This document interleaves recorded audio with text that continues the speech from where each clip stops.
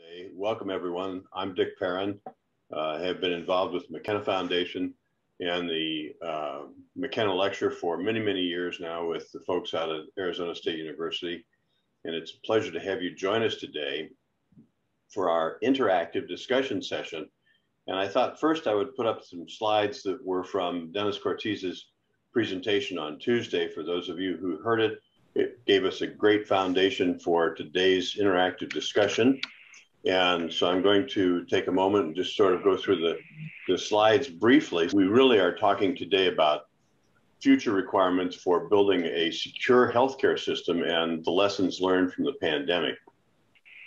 This really includes the coordination of emergency healthcare systems capabilities across the country, across the county, across a specific region in the country, and providing adequately trained staff and resources for the care requirements in dealing with people who have come down with that dread disease, the COVID. So the strategic objectives in terms of our efforts this afternoon are to really talk mostly about facilities, how we structure facilities and what the impacts have been from the pandemic on changing the structure of facilities and changing the approach to securing facilities so that we can maintain safe and effective healthcare for patients who really require inpatient care, as well as access from outside. If we look at the goals of the program overall in terms of the symposium and the process, we're looking at how we discuss these issues, certainly with health departments, as well as with hospitals and the ambulatory care providers as well. Longer term considerations, I put this slide in from the presentation on Tuesday because I think the whole issue of ongoing coordination, ongoing organization for healthcare responsiveness to emergencies is really important for us to take and learn as much as we can about the issues that we've encountered during the past year with dealing with the pandemic, and of course the research and educational links. Hospital operations, workforce readiness, some things that are really important in terms of dealing with the things going forward for dealing with the issues of the pandemic related responses across the county, across the states, across clinics, vaccination process, and how and where to engage state and local health departments. So with that, I'm going to put this slide up and take a few minutes to just give you a moment to read this while we go over and ask our two participants today who are contributing perspectives from their background and experience. I have the pleasure of having Cindy Crump on the phone with us, or on the presentation with us, and Cindy has worked at DHA facilities and up at Fort Detrick, and certainly is currently working now with Expression Networks on telemedicine and related things in terms of technology to support things, and certainly the site certifications and credentialing. And Ben Rook, who has been involved with architecture for many, many years. And when we talked previously about his background and experience, it was with some of the things that he'd done with Johns Hopkins and the Sheikh Zayed Tower, the replacement facilities at Johns Hopkins Health System, and the East Bayview Medical Center campus with all the research facilities. And he's continued to do his work across the country with many, many academic medical centers. With that, I'm going to turn the mic over to Cindy and let Cindy give you some background on her experiences and her perspectives on the topic for today. Cindy? Yes, so all the future is virtual. Actually today, the present is virtual too. We continue to press the envelope in delivering more virtual services. Over the last year, I think there's been an increase of about 60+% in the use of virtual capabilities in delivery of care. In the case of the work that my team is engaged on with the DoD as well as HHS, the National Emergency Telecritical Care Network, we are involved in the National Emergency Telecritical Care Network, or NETSIN for short. And the concept there that the DoD and HHS have advocated for a 21st century national disaster medical system is delivery of virtual care from remote clinical experts to local facilities. Many cases, those are critical access hospitals or underserved rural areas that need additional support for COVID surge. So thinking of the concept of facilities now, we're looking at virtual care at home, perhaps in a quarantine situation with monitoring. We're looking at virtual wards of patients being managed by a panel that is remotely managing cases, and virtual ICUs. We had an implementation, our first implementation of this concept in Puerto Rico for a critical access hospital, where our team and services include applications, analytics that were generated by the clinical records, and staffing by remote intensivists and then ICU nurses who are helping on-site staff, perhaps who had never had to adjust a ventilator, or learning how to present a patient in working with those staff and personnel to manage a case remotely, and also educate and support the local staff in developing their skills and standards. We used and worked with the Society for Critical Care Managers, who provided clinical practice guidelines and best practices to give the hospital staff the coaching they need for patient care.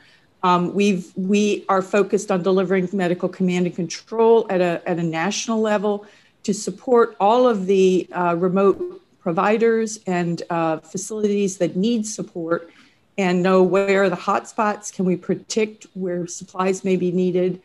Certainly not just for COVID, but of course in the post-pandemic world of other disasters. This gives us a very important worked example for future delivery of virtual care.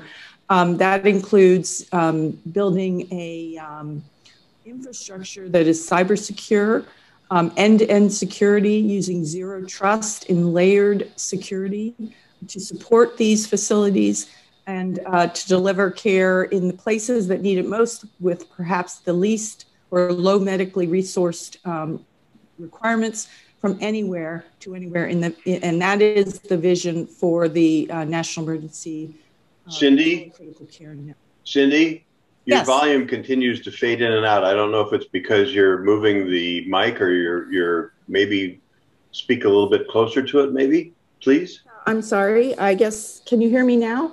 Yeah. Okay, so the idea is virtual care, but within a cybersecure infrastructure that is cloud-based, with end-to-end security in within an overall network. So maybe we lost Cindy. Ben, maybe would you like to step in and provide some background on your experiences and your perspectives, please? Yes, it's been interesting over the last 2 to 3 years watching the evolution of the academic medical centers in this regard. And I'm currently located in the Carolinas, and as you all know, we have many hurricanes. So a hurricane, in terms of preparation for it, is not so dissimilar from what we've been going through with COVID.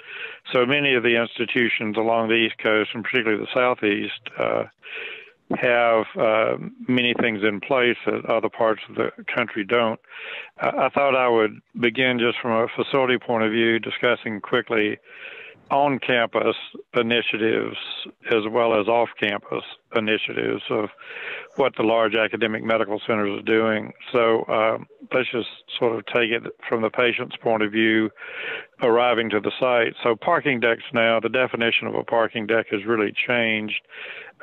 Many of our clients are taking one level of a parking deck now and assembling that and designing that as a containment area or a potential containment area. So they are increasing floor-to-floor heights from 12.6 normally to what's now even 16 feet to enable flaps to come down on a deck on the top level, and being able to use it as a large surge containment area before people even enter a hospital. And obviously, only the sickest of the sick will even go to the medical center campuses, but I'm just speaking of the campus in general.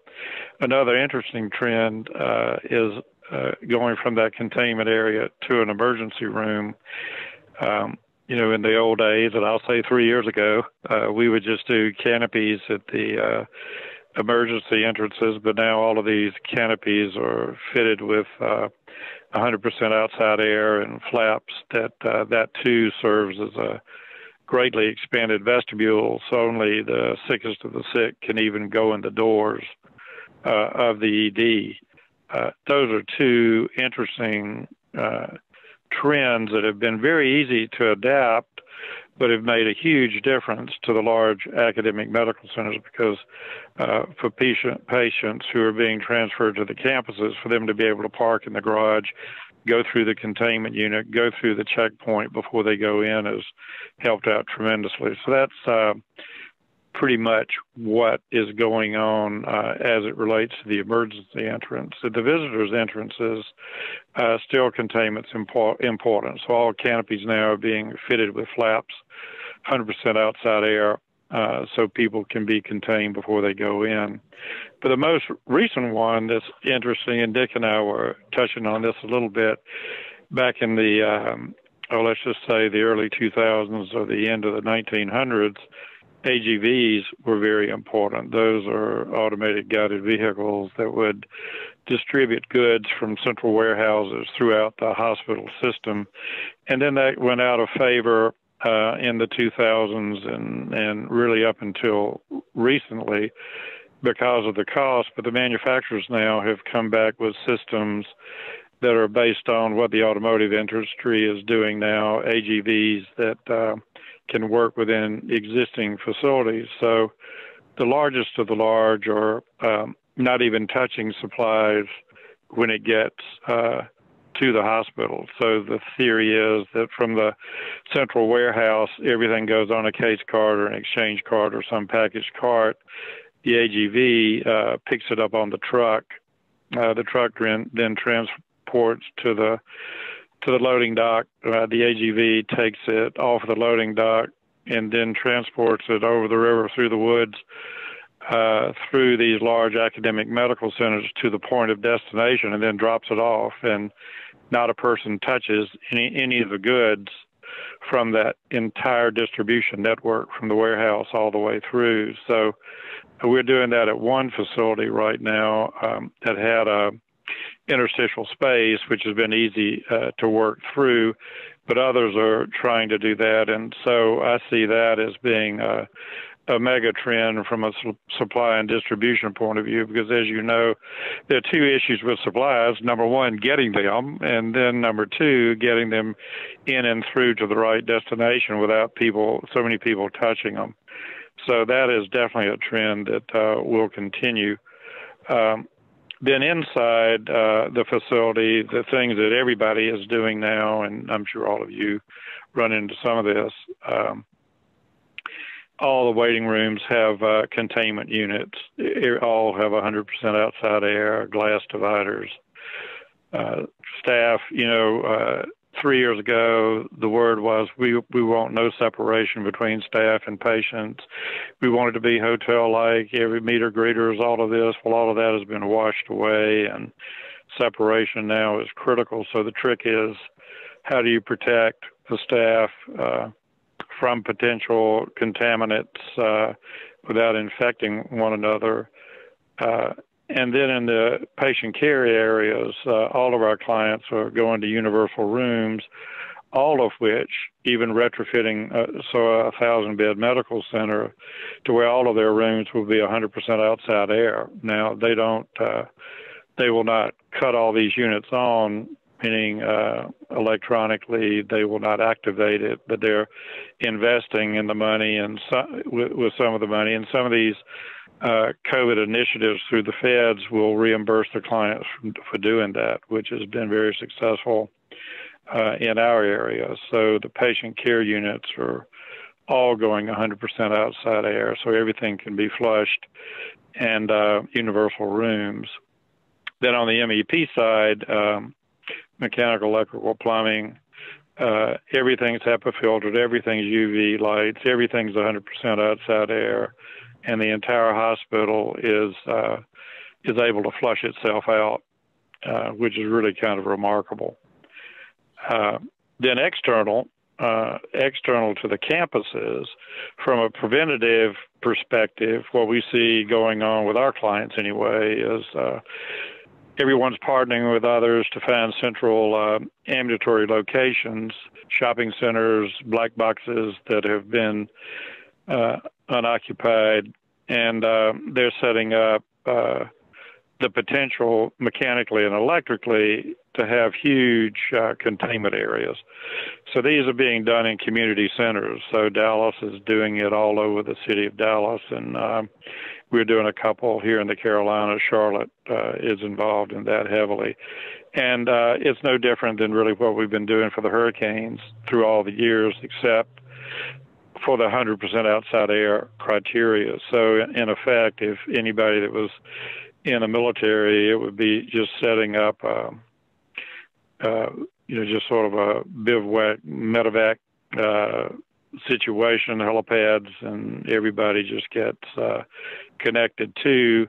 In those facilities, we're doing wall-to-wall monitors and large TV stations and large TV facilities, so that Cindy mentioned virtually, but anything virtual from the time a patient leaves their home and comes to one of these centers, they're monitored on the screen. So when the patient arrives, all the staff is there and prepared to receive them, and they've already done their workups coming in. But the shopping centers. Let's talk for a moment, Ben, if we could. Yes. Cindy's got sure. some thoughts in terms of some of the pieces. Good. I would really like to have her add Absolutely. some comments in terms of the telemedicine linkages and the issues of having people pull up to the front of a facility and dial in before they even walk into the facility. And I think also, Cindy, I think you have done a lot of work in terms of wearables and remote devices and remote monitoring, and how that ties into pulling people into the healthcare system from the outside. Cindy? Yes, well, that is, if you can hear me, yes. That is related to the idea of virtual care, quarantining at home, and understanding and monitoring those people, the individuals, to understand the medical common operating picture of panels of patients that might be recuperating at home, and then understanding early warning signals that may infer the fact that they need to move to a virtual ward to be monitored more closely, with round-the-clock support in a step-down ward, or if they need to go and be admitted based on their vitals and other information from surveys, validated surveys, from potentially audio signals of their cough, be able to use different logic to understand if that patient is decompensating and needs to come in, and then making sure there's a place for that patient and potentially transferring them between critical access hospitals or community hospitals to tertiary facilities or other facilities where they need a higher level of care.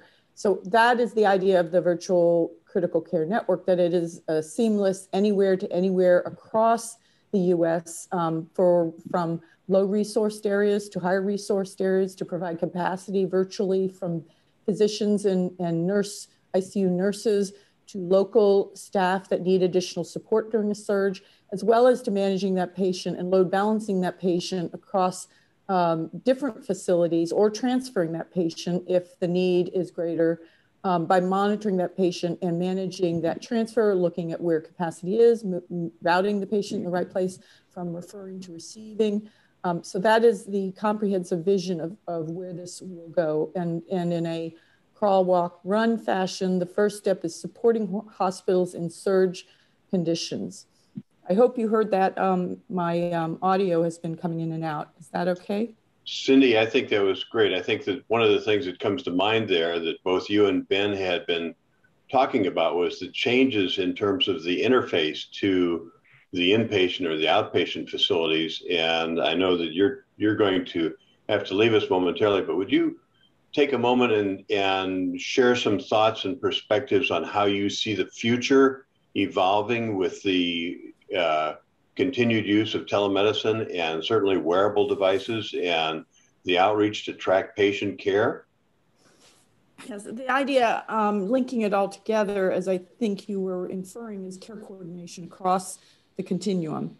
and the need to use, whether it's wearables, whatever the patient may have, starting where they are, potentially developing home kits that have more sophisticated devices that might be needed for that patient, making it easy for that patient to plug into the network, providing a care record that can be transferred or seamless across the facilities that support that patient. And that is being realized in many of the models that we hear here. It's just doing that on a more national basis in emergency settings and ensuring the infrastructure and the interoperability of the medical records, interoperability and the management of the data, the cybersecurity that's in place to support that end-to-end in a zero trust framework. There is a lot of technology infrastructure, but also process and support that's required to deliver that. It's providing training to nurses and physicians who may not be as familiar with telehealth, although in the last year, that's probably less the issue than it was. We probably have a natural experiment that has happened that we can use to really help us continue to push the envelope in delivering virtual care. But it's going from more primitive methods like remote patient monitoring for chronic care, but realizing those same technologies can be leveraged in more sophisticated manners to deliver ICU level care in a virtual hospital, and that's a concept that really is the result of a lot of the work over the last year. I mean, there's been certainly tele-ICU capabilities before that, but they were very fixed facility and high end, and now we're looking at how do we deliver ICU level care on a mobile phone. So building off of that and going back to Ben, I think your comments were on the changes in the entrance into the facilities, emergency rooms, and the rest of it. And I think there are some questions in the chat mode that people have been asking about how do we establish standards for patient movement, for visitors and friends movement, as well as the staff, and how do we fold that all into the systems? And Cindy just talked about moving everything to the outside interface. And when I think about that from your perspective, Ben, how do you see facilities today changing in terms of their investment going forward to provide for the interface to the institution from the outside? Thank you, Cindy. Well, the battleships that have to receive the intensive patients are really battening down the hatches with all of the items that I mentioned before. They also are working with statewide systems using what was the old smart card technology and now converting that to apps to where all the technology that was related to the smart cards now can be done with the apps, so that when someone appears at one of these containment units, they just scan that, or they scan their smart card, or they press their app, and by the time they walk in the door, as Cindy said, the staff has already knows what the workups are and what they need to be doing, and they can either send them to the battleship or send them home with a program. So where the systems are investing is they're investing heavily at the battleships, but they're also investing more heavily out in the hinterland and the communities, with the idea that the people just cannot get access, and so they've got to take the care to the patient. So home is receiving an awful lot of emphasis. We have one client that's working now to be able to what they call the live home program, where they can go live in the people in their network, all the patients that are in their network, they can go live into their home with various types of communication devices, all virtual, that there's instant communication. And so the system all the way through is able to follow on that network. So it's exactly the same thing that Cindy is discussing. And as you all know, the VA has been trying to pioneer this for years through the bureaucracy, and to some degree, have been successful, but many of the for-profit companies, HCA and others, are really taking it to another level. So some of the other questions that have been bouncing around in terms of people is how facilities in dealing with the issues of COVID should make sure that the environment is maintained safely. You and I talked briefly about universal patient care rooms and nurse servers, and you talked earlier about the use of automated guided vehicle systems. And I wonder what your thoughts are and perspectives are on those types of approaches given the pandemic and the impact on facilities going forward.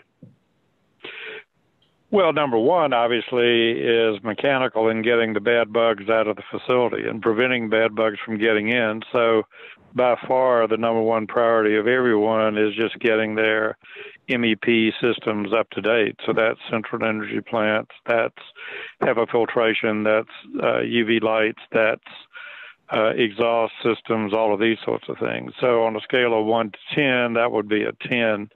Then as you go down to the 7 and 8s, so an 8 would be universal rooms, with the theory that everyone knows exactly what goes in each room at what location, so there's an efficiency about that, and the staff has a staff zone that the HVAC is directly over the staff zone, so anything that the staff touches or handles can immediately go out into the atmosphere.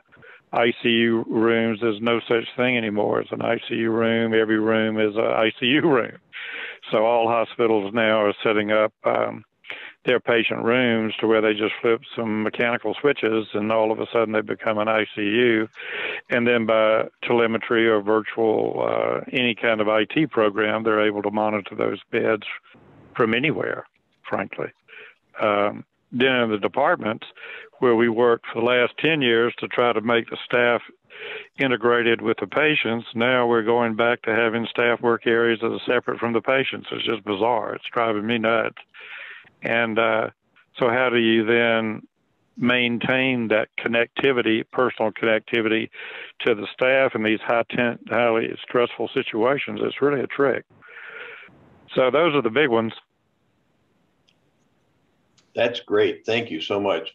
Gene, do you have some questions that you'd like to bring up? I put the note out to everybody to please raise your hand so that we can get you on the speaker and hear your questions and your perspectives in terms of building towards a secure future, and would welcome anybody to have the opportunity to add their own perspectives. The chat room, or the chat line, or however you call the chat box, is full of lots of comments from different people, and they certainly range a broad spectrum of topics related to dealing with patients, emergency care patients, and potentially infected patients at home, or dealing with the issue of perspectives for the future. How do we design cities to fight future pandemics? And certainly, I think, Ben, you and I talked yesterday about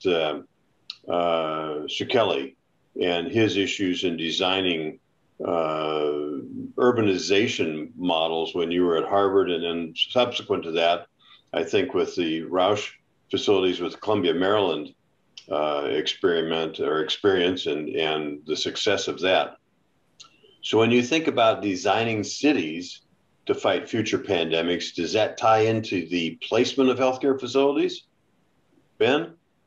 Yeah, absolutely. They're all integrated now. If you look at the prototype of Columbia, Maryland, that's exactly the way it was set. So 40 years ago, Sue Kelly was promoting healthy design and healthy community planning, meaning inextricably linked, and having preventative measures as part of the walking pathway systems and pedestrian movement systems and village greens and one-stop shops, and having health centers on every corner. And so all of that is in all the textbooks, from 40 years ago. So now it's based on the initiatives of this pandemic. And also, I have to say, some of the major storms, the major hurricanes that have just leveled communities, those two major paradigms are changing the world in terms of urban planning, city planning, health facility planning, integrated healthcare with prevention.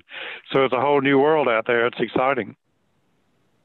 Yes, it is. Absolutely. One of the questions that Karen had asked was, from the attendees, do any of you have any specific facility structures that have worked well? For example, field hospitals or modification to the interface between ambulatory care facilities and the inpatient facilities. What lessons have you learned? So I'd put that question out for the group to feel free to raise your hand and chime into the discussion, please. Karen, would you like to add anything to that? Well, I will say, as I mentioned to you yesterday, in terms of field facilities, from a facility point of view, they're very easy to do in 30 to 60 days max from nothing to something. The problem that we've had is the credentialing of the staff. And because all of these systems are trying to work together and on state lines, moving from one state to the other, or even one discipline to the other, of how can a PA do this when she's not licensed to do that? And that's where the big rubs have come for us. So next week, we're going to be looking at the regulatory environment, particularly for human resources, and what you raised is a really good issue in terms of PAs and nurse practitioners. But we also saw during this time some relaxation of some regulations relating to a provider of care, to provider organizations, a certificate of need states and others. We've stood up kinds of delivery settings that would have been very difficult before. I wonder if you think these will be sustained post-COVID and what the implications of that is for a future regulatory environment.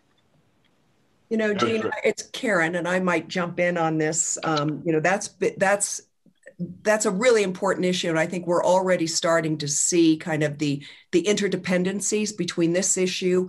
And then next week at this time, we're going to be talking about, as you said, healthy workforce and staffing issues. And the third one is more about matching supply and demand. And then on the fourth Thursday, April 1st, we're going to be talking about kind of the interdependencies, interrelationships between all of these, really looking at it from a systems perspective. So hoping people can join that. I think there will be some interesting discussions related to the fact that different states have different licensing requirements, different qualifications when we start looking at advanced practitioners who are not physicians, like nurse practitioners, like PAs. It's different. Do we need to have more of a general standard across the entire United States like we do for doctors? There is a distributed ledger technology company called ProCredX that has been launched that's trying to address these issues so we're not duplicating efforts and possibly could go faster in an emergency to be able to credential somebody in one state who was credentialed in another state. So just a couple of thoughts there. And to the question that Dick had raised earlier, and I think this came from, I think it was Brent, who had asked a question. I thought it was a really good one because it talked about, you know, if you've got, you know, we hear about if there's a hurricane, like with Katrina, you know, you had this opportunity to rebuild. And it's a great chance to just redesign things. But when you've got existing infrastructure, he was asking, you know, are there guidelines, are there resources when you need to retrofit something, which has got to be much, much harder. Yes, I think he talked about, Karen, and he talked about, Brent, in terms of standards for air exchanges with the pandemic and for negative positive airflows, and what you have to do with a intensive care unit that is filled with COVID patients. And I don't know if there's any standards per se. There's probably some guidance from CDC. Ben, do you know? Yes, well, the Facility Design Institute, FGI guidelines, they have addressed this. We're trying, through the American Society of Healthcare Architects, we're trying to get that pushed through CDC. You can imagine what an issue that is. NIH is behind it, so we've gotten NIH behind it, and they're putting science behind it and evidence behind it. But it's going to be a long haul, and we're going to have many issues to deal with before it ever gets approved. So through our professional societies, we're really pushing very hard. Some states are very aggressive about it. Others are pretty laid back about it. And I think it's just going to be leadership exerted state by state to set the pattern to get it going. Chicago is an example. In their urban areas there, they're being very aggressive about it because they've been so hard hit by it. And there's a lot of evidence that's coming out of there as well as Mass General. You know, they're set up for that, and they're producing a lot of white papers along those lines. But a lot of it boils down to no-brainers. You just have to go back and think about it. And I have a client that says, "Hey, Ben, your job is to get rid of the bad bugs." So we have to go figure out how to get rid of the bad bugs. And it's the guiding principle now for everything. Other questions from the group, please. No, let me just throw a comment in. I was the one that raised that question, and effectively what happened. So you kind of appreciate there was air scrubbers all over the building, and without some good knowledge, we're scrubbing the air, we're putting it outside the building, but we literally created a huge negative air space, and the external temperature of the community was radically affected the internal temperature of the building. So what we ended up with was during the winter, everything was really cold. During the summer, everything was really hot because we're sucking air through a HVAC system that wasn't designed to cool down the neighborhood. So there's so many, air scrubbers throughout the building, creating negative air in each one of those rooms. And to me, it was like, there was a lot of fear around putting scrubbed air back into the system. But to me, it seemed like you just HEPA scrubbed it, and if it needs to be a higher level of scrub before it is allowed to be tapped back in and put into the system, it doesn't seem like it would be real hard. And so I can logic it out in my own mind, and I would be comfortable putting a family member in that space or working in that space. But when there's a standard that some organization has said, this is acceptable, it's surprising how comforting that is to professionals. I mean, I had nurses and doctors that would walk by the first floor where we were venting HEPA scrubbed air out to the outside, and they were nervous about walking on that walk that was, still 15, 20 feet away from that COVID room. So, you can tell them as many times as you want, but until somebody official says, no, this is okay, we've tested it and it's acceptable, response, there's a lot of people that just have fear that they can't get over because they don't trust the guy in their building. Really appreciate you sharing your comments and perspectives, Brent. Perspectives from others? So Dick, I'll go back just quickly to a point I was pursuing. 33 states suspended their certificate of need laws during COVID-19. Those states were significantly underbedded over time. In the US, we've gone from having about 1.5 million beds to close to 1 million. So we've lost a good number of our beds due to a variety of strategies. I wonder what folks see as the policy implication of that, some of it due to bringing surgery outside of healthcare, outside of hospitals, but others having to do with trying to regulate that environment for capability within institutions. Dick, this is Barbara Strain. I do have a question. These are all wonderful processes people have put in place or some ideal states. Is there any discussion about where the payment and the costs for all of this, and has that been worked up, and how has that been received, and those sorts of things? That's a great question. Ben and I talked about that a little bit yesterday in terms of the issues of reimbursement for this. So I'll just fill in the space just for a minute and add something. One of the things that was interesting, I listened to a session with the former CEO of Memorial Hermann not too long, and I made a comment about this in the chat, not too long after the pandemic. We'd gone through, I think, the first surge. And what he had suggested, was there a tremendous opportunity for the executives with a variety of facilities to come together and decide, for example, in another pandemic, this hospital will be the COVID hospital, and this hospital will be the place where people who need critical care can go. And so we've actually separated because we're triaging to different places. The challenge is that, so one place is doing things that generate revenue, someplace else is not. And so it would seem to me that there would certainly be some accounting issues, but I would suspect there would also be some regulatory changes that would be required because of the different types of care and how you might account for that and how you might pay for that.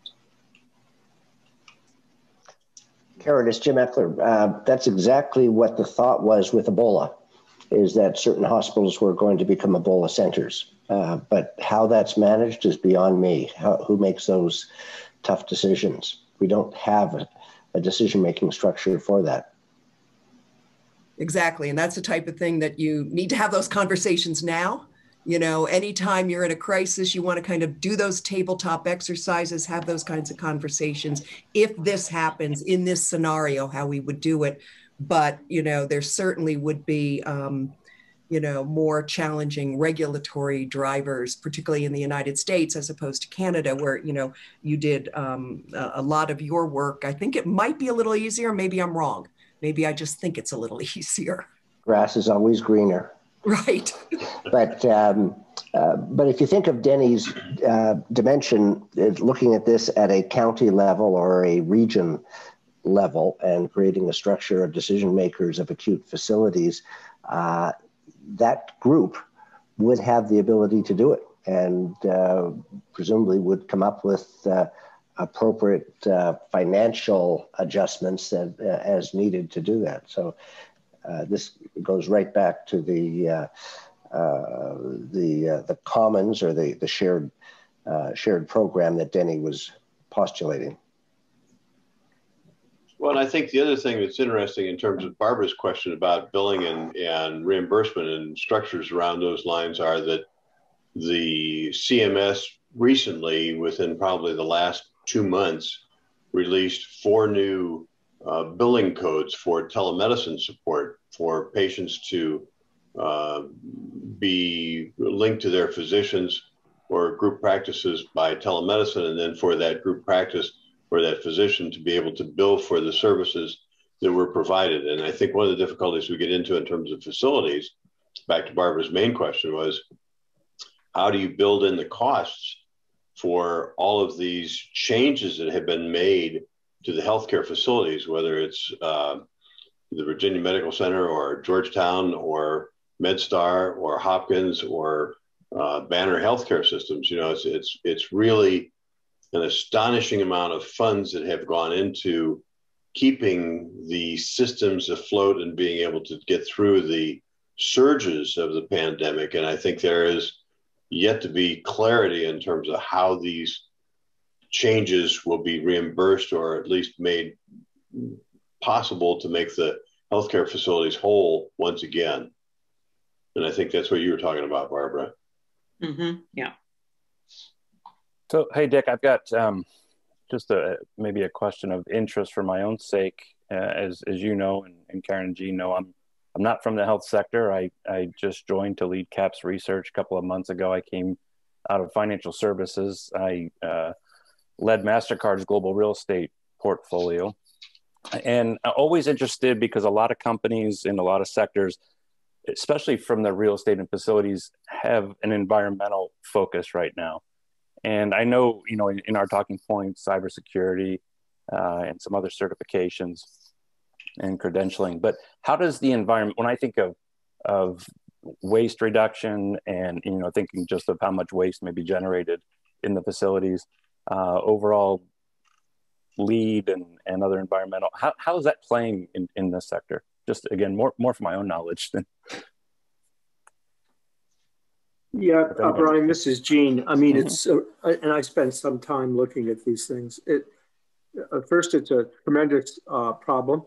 I think that the products used in COVID-19 are very high level the number of plastics, the amount of plastics is just astronomical.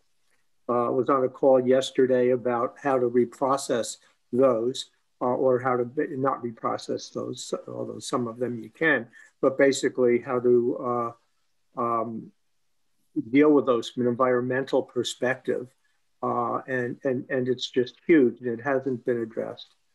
I think that one of the things that you see across the healthcare system is a huge interest in reprocessing items. So I don't know if there's anyone on from Banner. Banner went from using paper gowns to using cloth gowns, given the number, which again is sort of an environmental issue. But it's one that's clearly top of mind to being able to deal and to work with. Gene, are the systems, are they at least measuring waste yet, or would that just be, are they just kind of moving to just maybe generally best practices and not showing measurable? I don't think that, yeah, at this point, there's not a clear measure of waste. As a matter of fact, one of the discussions, and there's several very large RFPs out right now to look at these kinds of issues. And I think some spurred by, you can't go for a walk without seeing masks on the ground today, which is really interesting. I mean, they're the new pollutants. ASU has a lab which went from using wipes to using gathering samples and has moved to straws. And again, so it brings more plastic in because previously we were using wood and other products. And so there's a lot of concern about it. And just think of all of the glass that's being used for all of the vaccines. There's a huge shortage right now of clinical quality glass to be able to have, but there's also huge waste associated with that glass and being able to process those glass in some ways.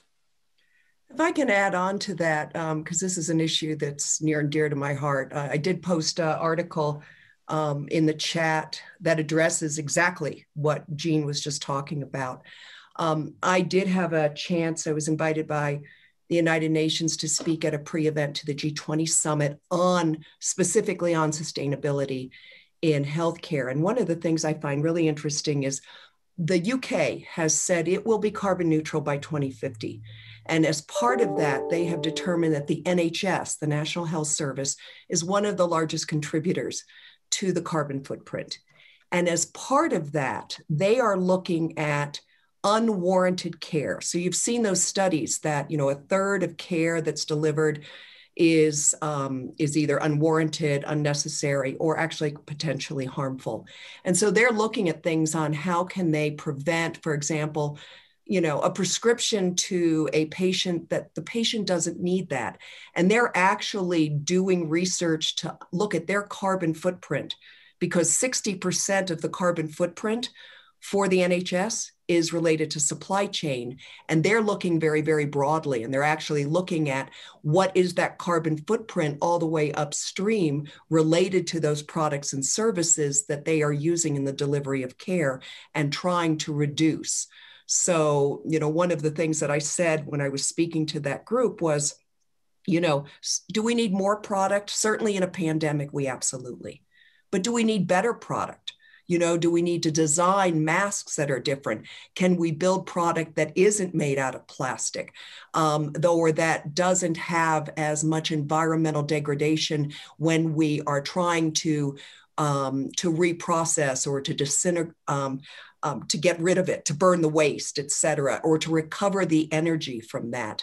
And ideally, if we're really trying to produce optimal health, ideally, we need no product at all because the patient never got sick. So we, thinking about it very, very broadly. That's a holistic perspective. Wow. I think we'll probably have to come back and pursue that a little bit more further downstream. Amber, you've had your hand up for a long time, and I really want to give you the opportunity. You're unmuted, and please feel free to speak up. Amber Bolus. Hi. I hate to take us away from the topic that we're on because, Karen, that's incredibly compelling, and I hope that we do come back to that. And so I'm going to switch gears on us since we've kind of been in this direction. But one of the things that I wanted to ask the group, and I do apologize if I touch on something that was covered, I had to step away for a couple of minutes.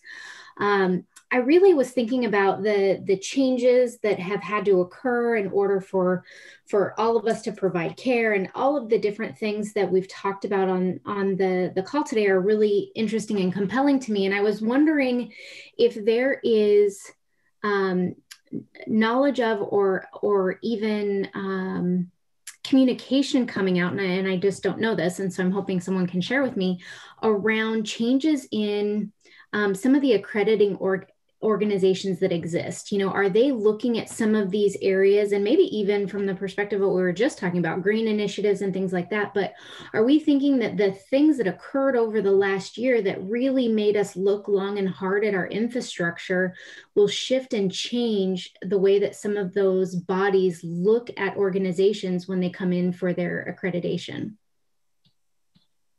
Amber, this is Gene. I'm involved in a number of accreditations, and one is health management education. And I would comment that very few health management programs around the country have a course in supply chain management. And so most healthcare organizations are led by a CEO who really has no idea of what's happening within that environment. And so we're trying to work with the Accrediting Commission to increase that in a number of ways. Regina Herzlinger and I have been working with CAMI, which is the Accrediting Commission, to increase the content, not just in supply chain, but also in innovation, because so much of what happened in telemedicine and other areas that we've talked about have to do with innovation, and very little. So we've spent a lot of time talking about managing the system as it is, but not managing the system under points of disruption. So that's one area that's important. Secondly, Carolyn Compton's, I hope Carolyn is still on, because what we've seen is in standing up the lab here at ASU that does testing for the university, but does testing for many other entities in the Phoenix area. We've seen the lab, we've seen CLIA having to deal with new organizations coming in, and Carolyn might comment on how CLIA has responded. I don't know if she's with us still. I don't know if Carolyn's still on or not. I can't see her right now, but I'm thinking one of the other topics we talked about in terms of the whole issue of certification is that issue of crossing state lines with the pandemic and having physicians provide telemedicine support and certifications and accreditation across state lines. And I think that has been moved somewhat, but it still is an issue that is ongoing and hasn't been resolved fully. While there has been some waivers of that for dealing with the pandemic, the question is, how is that going to change in terms of state accreditation facilities and certification facilities going forward? I put the slide back up to remind everybody that we do have an additional 3 sessions, and some of these topics may be addressed in those sessions going forward. And I'm pleased to note that Dr. Cortez has joined us. Denny, welcome aboard. Any perspectives from your side since you just jumped in? That's the best time to give perspectives because you don't have any clue what you all talked about. But no, no perspectives now. I'm just sitting here listening, and if something comes up that I might be able to add to, I will. Okay, thank you. Carolyn Compton, you're back on, and Gene, I think, just mentioned your name and asked if you had perspectives on what he was just talking about. Yes, I do, actually. So I'm the medical director of the ASU Biodesign Clinical Testing Laboratory. It is a clinical testing laboratory now that we have our certification from CLIA and went forward very, very precipitously at the beginning of the pandemic when the commercial laboratories were actually swamped, and they were so backlogged in their testing for the SARS-CoV-2 virus that they were returning results in a 10-day turnaround time frame. And that, of course, is useless in the middle of a pandemic. Not only do you need to have the correct result, you need to have it returned in a very timely fashion to be able to identify infected individuals, pull them out of the trajectory of transmission, and quarantine them in order to flatten the curve and to change the trajectory of the pandemic.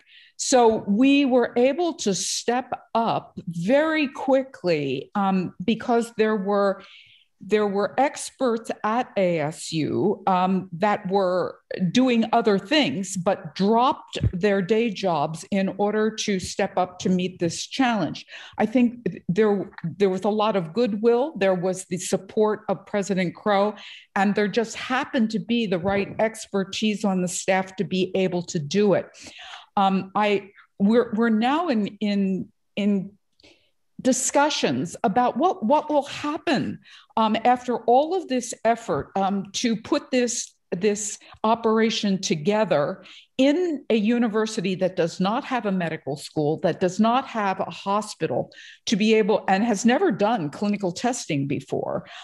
This is really quite spectacular, and it was no small feat. But to let it lapse now toward the end of the pandemic, should the funding from the state and other partners fade with the fading of the pandemic, it seems a lost opportunity to have something like this be supported on a level which will allow it to maintain its accreditation and be on the shelf, so to speak, if needed, to be able to move into action. So that's the way I see it from my point of view. It's unclear how this will play out. Carolyn, this is Denny. Richard, I'd like to make a comment on it and pull something out further from Carolyn if I can. Please. If we push that back to even earlier in this particular pandemic, Carolyn, recall there were organizations that had the wherewithal to do this, that were giving care to patients, and academic centers that had hospitals and research organizations related to healthcare that were prevented from creating any tests by the FDA and the CDC. If you remember, that's how it really was messed up. So to answer your question, I think, will require some policy issues. And that probably would be at the national level, because I could see the exact same thing happening again. Power and control, central level, because we all frequently default to think the government is going to solve problems quickly when we can't figure out a way to do it. But when they default to that thinking, they also exert their power to prevent others from stepping up. And we lost a good bit of time because of that. What are your thoughts on that? Is that this is not just a local issue. This is a larger issue, I think. Well, the reason that we were successful quite clearly was that we piggybacked onto Thermo Fisher's already having attained an emergency use authorization for their platform. So all we did was just use their EUA, we just piggybacked onto that. And we were really waived from having to get our own self-standing EUA. And that really fast-tracked everything. The next big change was the changeover from nasopharyngeal swabs. And that made a huge difference for everyone. I think you remember that at the beginning, the FDA and the CDC, everybody had only been giving guidance about the use of nasopharyngeal swabs for diagnosis, and that required full PPE. It required medical people to be acquiring those samples. It was very cumbersome, very labor intensive, and we didn't have the swabs. We couldn't get the right. This is a supply chain issue. We couldn't get the right supplies to be able to do that. At least we didn't have infinite supplies. We were always worried about running out. So when we switched specimen type, when we got authorization to be, and we piggybacked again on someone else's because Yale did this first. So switching from nasopharyngeal swabs 2 saliva specimens, showing that they were equivalent. If in many cases, the saliva specimens were better. That precluded any PPE. It made acquisition of specimens much easier. The specimens were very stable, and so we could collect them in other settings besides the ones that we had to set up and train for and man at the beginning of the pandemic. So there were, again, this was all fast-tracked, but we took advantage of other people clearing the way through their acquisition of emergency use authorizations. Well, and those people who created those emergency use authorizations that you leveraged upon, once you were able to get started, but they were delayed because of the inaction or the wrong action at the governmental level. And I'm just wondering, can you see policy implications that it is imperative to really create a much better streamlined supply chain? There's no point in launching the creation of bullets, 10 years after the war has started. You got to be able to do it pretty quickly. And if we're into this early, they should be looking for all the help we can get.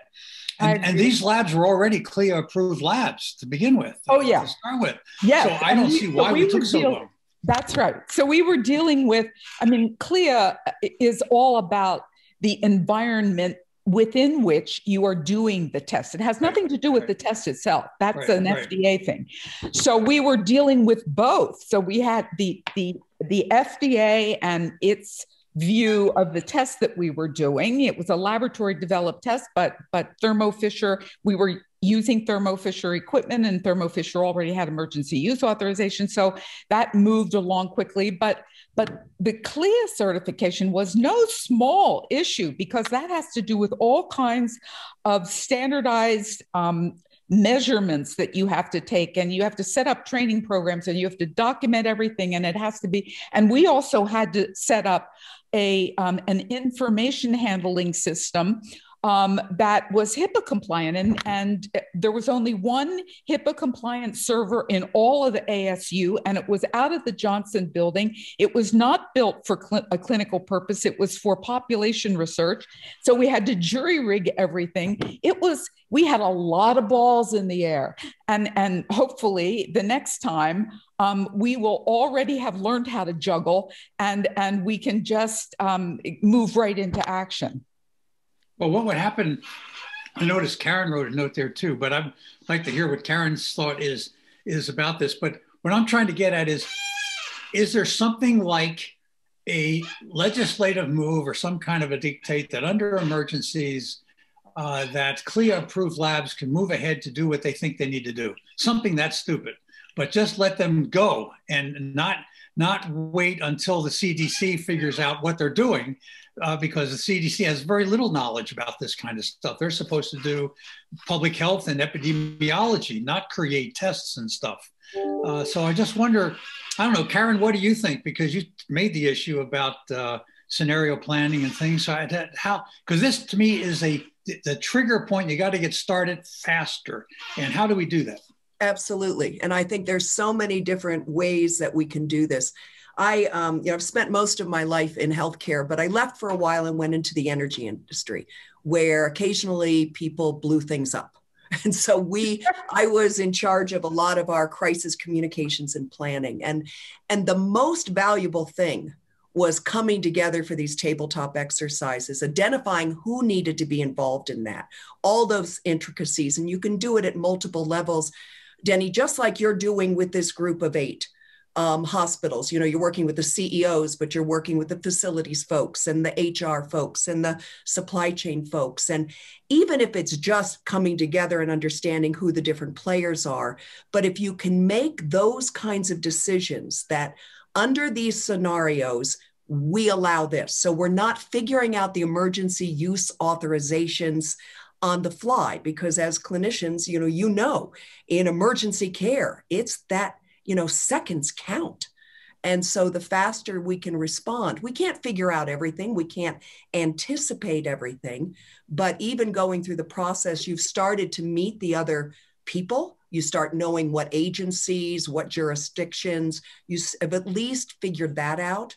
and we can all move faster. Yeah, you would think we might be able to learn. Remember the Fukushima accident that occurred in Japan?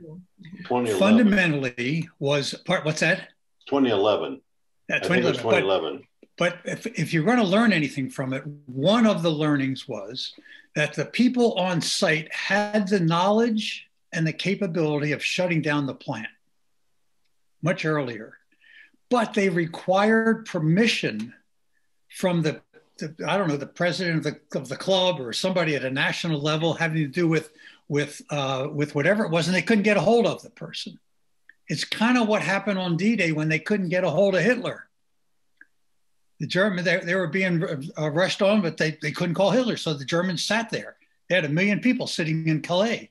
We were really lucky to pull it off. But this kind of a top-down control is exactly what we hit here with the need for testing. We had delivery organizations ready to start the testing, but we were asleep at the switch at the federal level to give the permission that they shouldn't have had to give. These are organizations whose job is to take care of sick people and to do it in a way, if it's an emergency, they have to respond in an emergency. So the country just cannot afford to wait for somebody to get a committee together to sit down to say, okay, we'll let somebody else make a decision instead of just saying, go. Then they catch up to do their regulatory oversight, make sure it's being done well and all that sort of thing. But I think we lost a huge opportunity to get an awful lot of data collected. And frankly, we're still doing it right now because we're not collecting genomic data on the patients that are on a standard basis like they are in the UK. The UK has a lot more genetic data.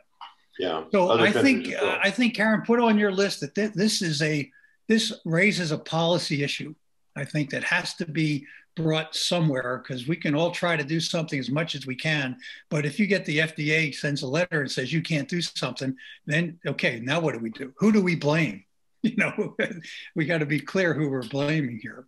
Well, and I also think, Denny, it crosses the boundaries in terms of several of the federal agencies. You talked a little bit about ASPR, the Assistant Secretary for Emergency Preparedness under HHS, and how that ties into it, and certainly CMS and the issues of doing research from Carolyn's perspective, and HIPAA and the HIPAA requirements, and making sure that people provide consent and they understand what they're signing up for on a timely basis. But then you've also got the CDC in there. So all of those things being pulled together in a regulatory framework and in a structure that provides an outline for us when we get past the pandemic and deal with future emergency disasters where you pull in FEMA or whomever it might be, is a really important topic. Karen, back to you. I have a comment, Dick, if that's okay. Yeah, absolutely.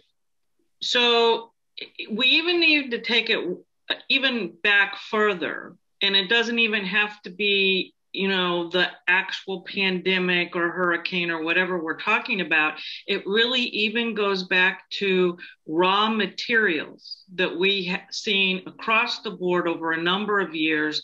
It just happened to be very heightened during COVID because some of those raw materials were like for making nitrile gloves, which were in demand. But I think if we have a good signaling system that can then alert key folks to say, here's what's going on, and you have about 2 weeks or 3 weeks or whatever until things are constrained. So start now to do these things. And so it doesn't even have to be a pandemic or whatever, it's what's going on today. And I think there's enough either artificial intelligence or other data or other earmarks where all these sort of the top 20, you know, raw materials, where are they going?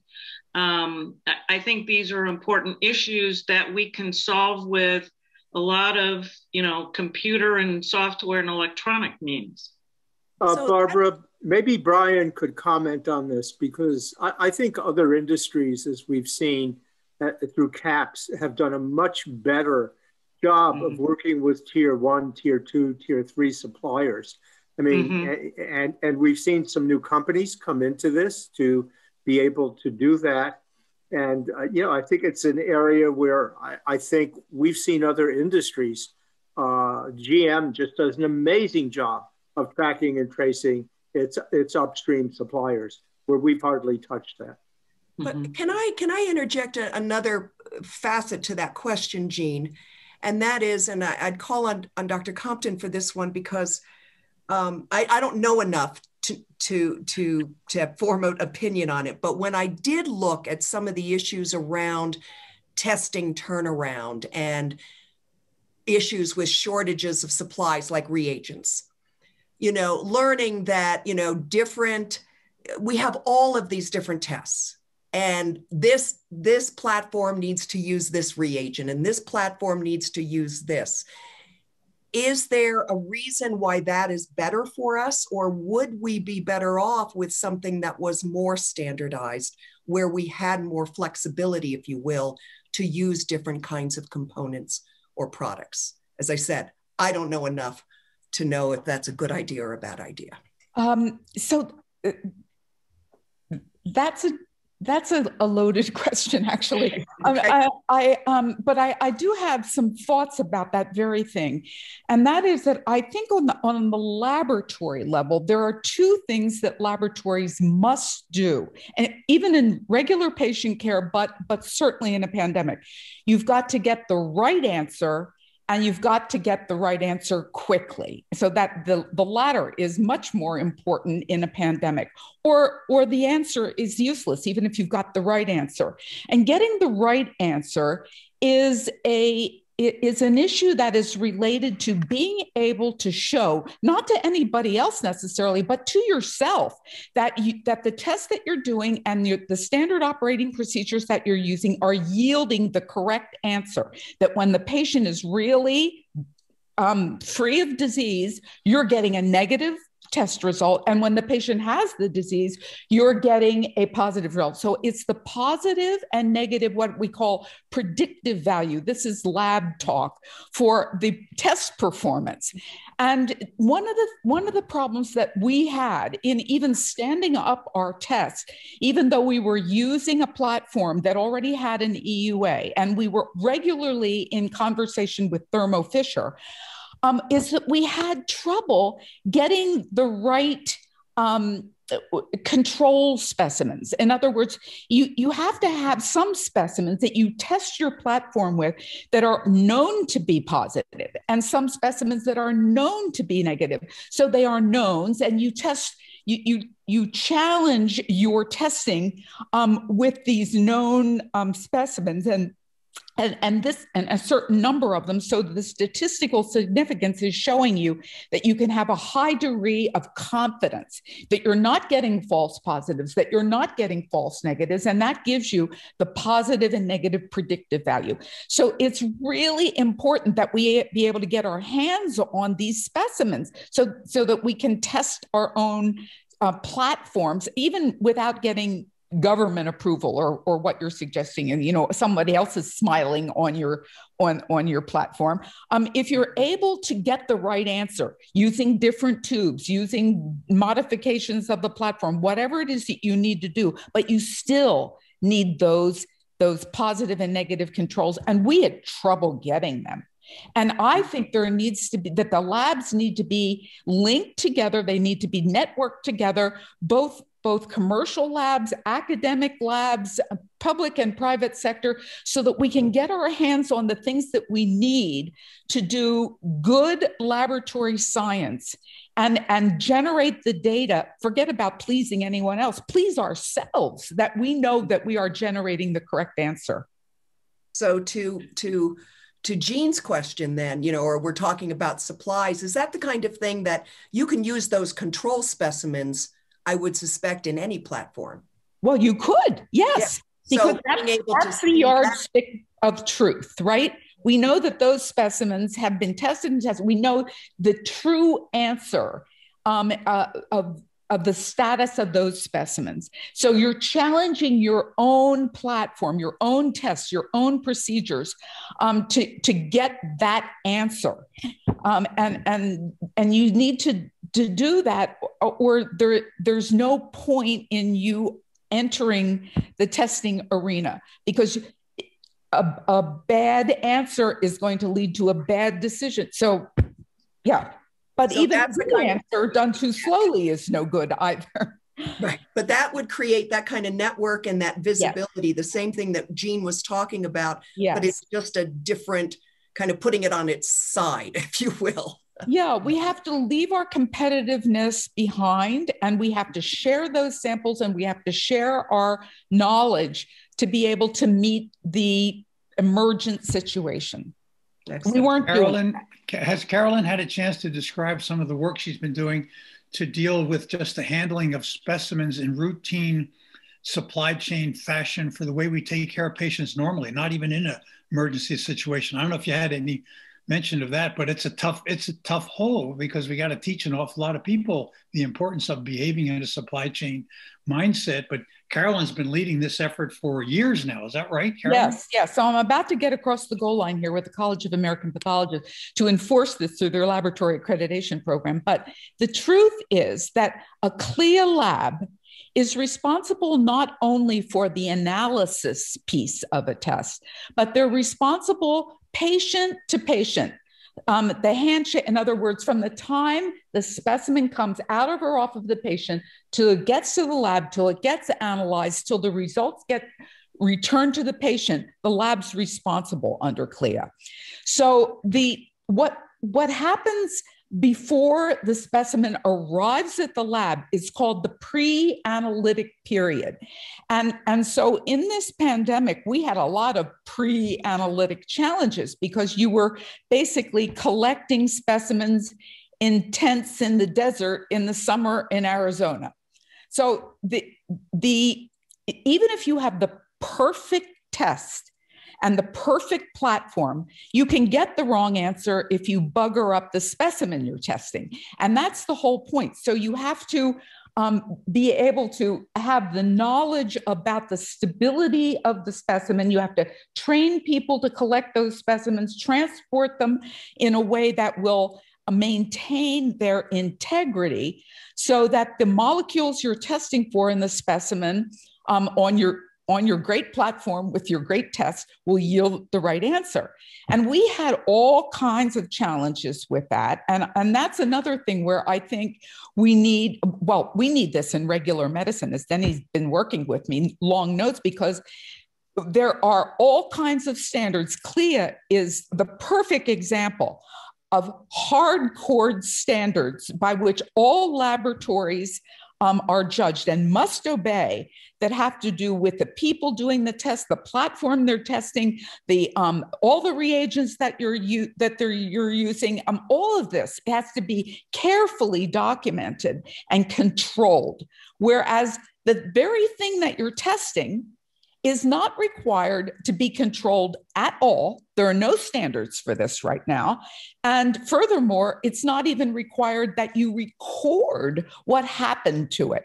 So basically, when a specimen arrives in a medical laboratory, it's, if I can use the term, mystery meat.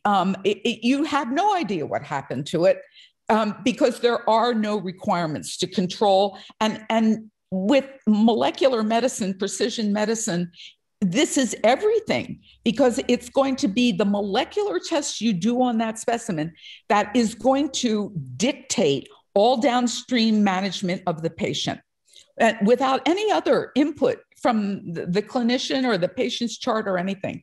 So this is becoming a huge issue. We have to guarantee that what we're doing in the pre-analytic phase is going to maintain the molecular integrity from the patient to the laboratory, do the right test to get the right answer, and return it to the patient in a HIPAA compliant fashion. So it's putting together all of these pieces. And we had no knowledge of, we had to do the tests ourselves to convince ourselves that the way we were handling the specimens through these drive-through sites that we'd set up were actually yielding stable specimens. And we weren't destroying the molecules in those specimens that we were going to test for by just the way we were collecting or handling them. So this is more complicated than just control of the environment in the laboratory. It's the control of the environment upstream as well. So, well, Dr. Compton, I think one of the things that you mentioned there is really insightful in what we've got.